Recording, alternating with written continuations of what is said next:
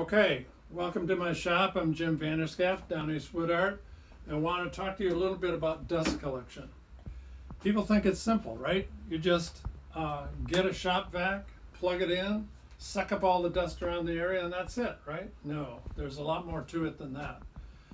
Because, why do we do it? Well, we do it because it's good for our lungs not to suck up all that dust. It's healthy, it helps us, if we're doing finish work, not to have dust all throughout the shop. And we just like a clean environment. If we're spending a lot of time cleaning up all the dust that we have in the shop, we're not doing productive work. All right, so what's the biggest offender? You're looking at it right here, the table saw. It has the ability to throw dust all throughout the shop. So, if you want to focus in on this a little bit, Alex, I'll talk a little bit more about what we've done with it. First of all, I've got two different suctions working on the table saw. And if you come over on this side, you can see that I've hooked up a large dust vacuum that goes back all over here in the corner. And you might want to get a shot of this device. This I got from Rockler. It's a dust collection mechanism that I use for the whole shop, but it gathers the dust in the bag.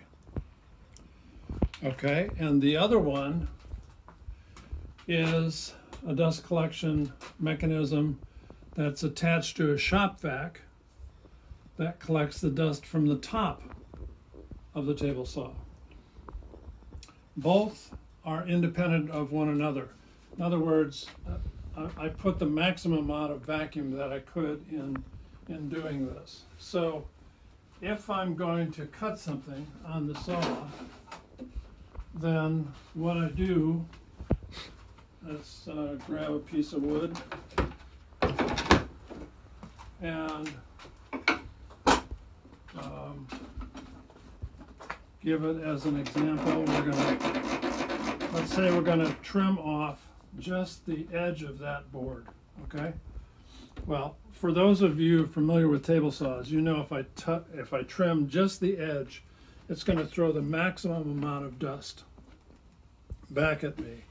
So with this vacuum, I can set it down as close to the top of the wood as possible, and then turn the saw on. And I also have come up with this little device which I put right in there, and that blocks the dust shooting back at me. And when I do this with all these devices on, I get maybe 5% of the dust that I normally would have gotten when I was doing this without any dust collection. So that's the table saw. We good? Okay, so the way this works, there's another piece to dust collection on this table saw that I didn't explain in the prior video. This slides off, and before I do anything else, I'm going to shut the power cord off, pull a power cord plug, drop the blade, lift out the insert. Now, if you look on the inside here, Alex, if you focus right in on there, you'll see a piece of plastic that is stuck to the inside, on the underside of the table saw with duct tape. You might think that's a rather screwy way to collect dust, but it actually works. And it works because the vacuum on the other side to the dust port, which is right over here, if the air is prevented from coming in on the side, which is the majority of the air, then I don't get dust falling down underneath the table saw, which works very effectively. If you look underneath, that shop vac is dedicated totally to this suction mechanism. And that's it for that one. Okay, so dust collection for the surface planer.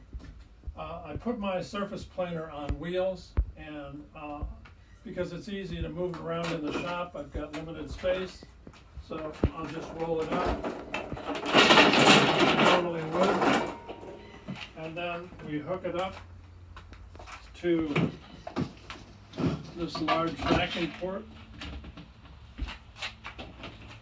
like this and plug it in. And I don't know if, don't worry about me on this shot. I don't know if you're familiar with planing a board, but basically you stick the board in after you've planed it, you adjust the height and run it through. I don't bother to turn on the suction back here because this device is so powerful it just blows dust all the way down into the bag. Alright, so this is my bandsaw, my homemade bandsaw. I didn't design it, but I built it. The design came from Matthias Wangdahl, who has the website woodgears.ca. CA does not stand for California, it stands for Canada. And what I'd like to do is just show you dust collection on this device. It's a pretty handy bandsaw. You can see the nickel on the table is just vibrating slightly, which is really an indication of how well made this bandsaw is. I can easily use it to slice logs. I've done that with this particular log. You can see all the pieces that go together. That was part of a log at one time. I'm just making a hanging device with 3 different levels on it with rope. But in any case, the dust collection is not a special port or anything. All it is a drawer down here which collects all the dust. Most of the dust is just pulled by the blade down into the bin. A little bit accumulates on top, but not enough to make any difference. That's it on the bandsaw. Okay, so you've probably heard of Festool, and Festool, one of the Festools is used to cut mortises. I built my own, and this is an example of what I'm talking about. That's a mortise, and this is the tenon that slides into it. What I do with this machine is I cut both mortises that look like that. This was cut with this machine, and then I use a right-sized, not this, but a right-sized floating tenon to go into both sides of the mortise.